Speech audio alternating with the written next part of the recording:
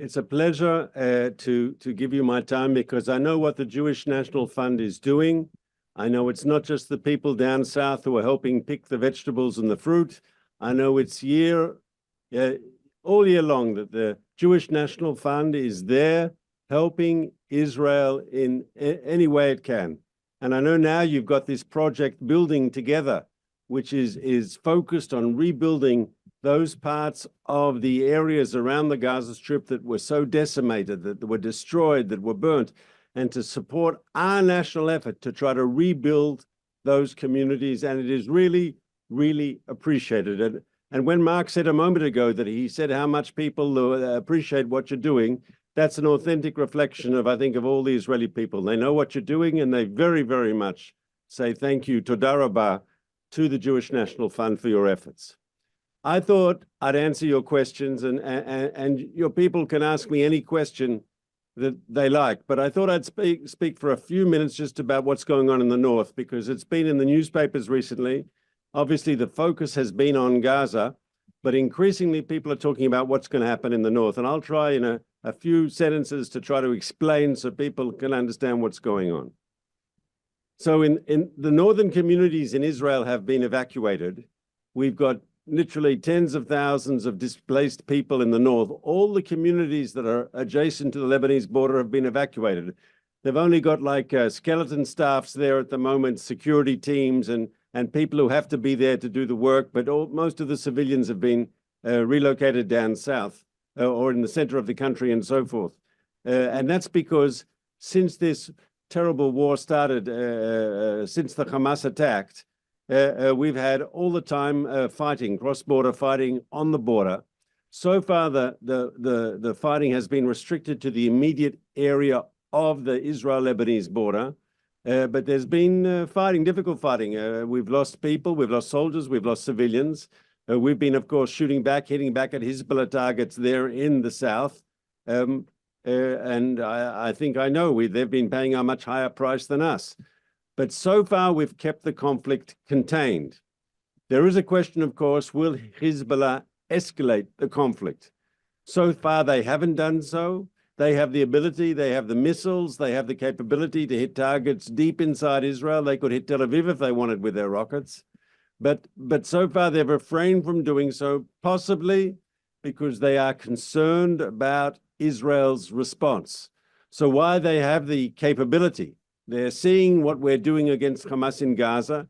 They've seen the effectiveness of the IDF in dealing with this crisis, and they know that if they start an escalation in the north, and if it goes beyond this sort of border clashes that we've seen, that they will see a very strong and committed Israel Defense Forces. And let me be clear here, if Hamas took us by surprise on October 7th, and we paid dearly for that surprise, we paid in blood for that surprise, we're not going to be taken surprise in the north. We are mobilized, we are ready, and if Hezbollah in the north decides to escalate the situation, they will have to deal with the full resolve and resources of the IDF. But let's presume that Hezbollah, for its own reasons, decides just to keep everything limited, which is a possibility. They might not want to escalate for their own reasons. Even in such a situation, I have to tell you that Israel will not go back to the reality on the northern border of October 6th, because then you had Hezbollah terrorists armed right on the border, eyeball to eyeball with the Israeli communities.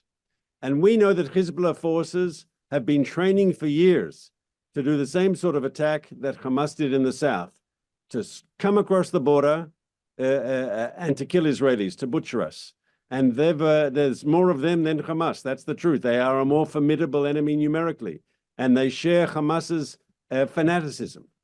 So what we're saying, and we're telling our American friends, I was in a conversation with the Secretary of State when he was here a week ago, and it was said very clearly, Israel refuses to go back to the reality. Now, there's a UN resolution from before, immediately following the Lebanon War of 2006. And that UN resolution says there should be no armed Hezbollah south of the Litani River. And Israel is saying, now it's time. We refuse to see Hezbollah on the border. They have to be pushed back. I mean, ultimately, they shouldn't be there at all. They should be disarmed. That's in the same UN resolution. But as a first step, Hezbollah has to redeploy north of the Litani River. That's a UN Security Council resolution. And what we're saying to the Americans, we don't want to have a fight. And if you can get Hezbollah to move back away from the border peacefully, diplomatically, through carrots and sticks, fine. But let me be clear, the IDF will not agree, and Israel will not agree to have Hezbollah right on the border. They have to move back. And if we want our civilians to move back to their communities in the north and feel safe, they'll only do it when we've moved Hezbollah back away from the border. And that is the challenge. One way or another, Hezbollah will be pushed away from the border. If it can be done peacefully through diplomacy, and we're giving the Americans the time to do that, that's a good thing. But if necessary, we'll have to use other means to push them back. But one way or another, Hezbollah will no longer be on the frontier, eyeball to eyeball with the Israeli communities there. That's not a sustainable situation. We saw what happened when we had Hamas right on our border. We won't have its twin brother, Hezbollah, in the north in the same situation. And it's crucial, it's imperative that they're no longer there. And with that, I'm happy to answer your questions. So, Ambassador, we have, we'll take just 2 questions for timing purposes. The first one is, for those families that were displaced, what do you think the timing is of those people to return to their communities? So the truth is the timing depends on the security situation. I spoke about it in the north, that people are feeling anxious about returning too early when Hezbollah is still on the border. And in the south, of course, people want to be sure that there's not going to be some sort of resurgent Hamas and they'll be threatened again. So I think that question can only be answered when we see what happens, on the ground. We are destroying Hamas as we speak. In the northern Gaza Strip, Hamas no longer operates in an organized brigade or battalion structure. Of course, they're still there, but they're in small squads. They're unorganized. They're still dangerous. But the threat that they posed before October 7th in the north is not there anymore, and we'll be destroying the tunnels there too. In the south and the center of the Gaza Strip, where we started later, so it'll take a bit more time, but we will destroy Hamas, and we will create a new strategic reality in Gaza. And when that happens, I think the population of those communities by the border will feel much more comfortable to return to their homes. And I think it'll be the same in the north. When Hezbollah is pushed away from the frontier, from the Lebanese-Israel border, it'll be much easier to have people come home. And then the last question is, this is sort of maybe a difficult one because it has to do with spirit. What's the government's plan for rebuilding, let's say, the spirit of the small businesses and communities in the north? And in the south. I mean, ultimately, we've got areas, and you at the Jewish National Fund, you're involved in this. But we've got communities that were decimated. There are communities where 30% of the people were either killed or taken hostage. Terrible, terrible attacks on different communities in the south.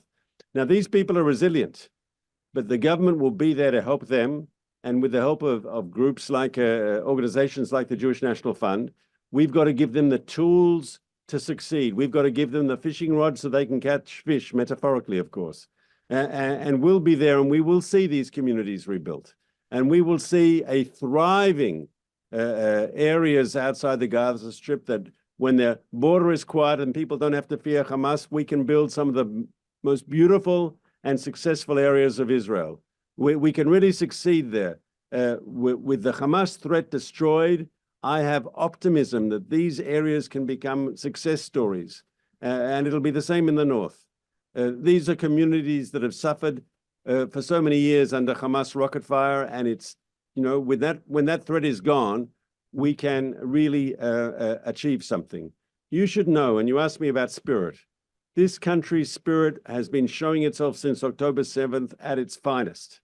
Israelis have come together. You spoke a moment ago about, Mark with his with the group, the delegation you had that was down in the south, you know, helping farmers pick their fruit and vegetables. My wife was down today with a group of women her age who went down south, and they've been volunteering and going down regularly. And because it's needed, because a lot of the foreign workers obviously left the country when the violence happened, and some of their fellow foreign workers were killed by Hamas, and they didn't think they had, you know, they wanted to stay, though many did, but unfortunately many left. And so you see Israeli society getting together, and Mark spoke about the Israelis who are cooking, volunteering to give food for the soldiers. Now, the Israeli army gives them food, but people want to make sure they get the very best. And so you see all these Israeli chefs and Israeli cooks going down to the border and bringing their food for the soldiers who are risking their lives for the future of the Israeli people. We've seen this outpouring of national unity, of good citizenship, of Zionism, of people coming together. And, you know, Israel has been polarized over the last year. Israel has been very polarized politically, maybe like the United States, you know, political people from the left and the right and secular and religious. I think what the terrible events of October 7th were a bit of a slap on the face and a wake-up call. Because when Hamas crossed the border and started to murder people, they didn't ask us, did we like the prime minister or not like the prime minister? They didn't ask us if we're left or right or secular or religious. They killed everyone. And I think this is an important point for us to remember. We as a Jewish people, we as a state of Israel, we have a destiny. And though we can passionately argue about politics, and we will, when this is over, we'll go back probably to business as usual, and we'll have our debates, but we should always remember what unites us. We are one people with one destiny, responsible for the Jewish state. And I think part of that wake-up call that we got on October 7th, we have to make sure that continues into the future. And here, the outpouring of support we've seen from diaspora communities, from your community in the United States, everything that you're doing at the Jewish National Fund is part of that spirit of Jewish unity that you said before, that people could buy a tree, plant a tree in Israel for a soldier, for an IDF soldier. That is, I think, a wonderful thing to do. And I think that's a symbol of the unity, that you can be a Jew and live in Brooklyn, or you can be a Jew and live here in Tel Aviv. It doesn't matter. One people, one future, one destiny.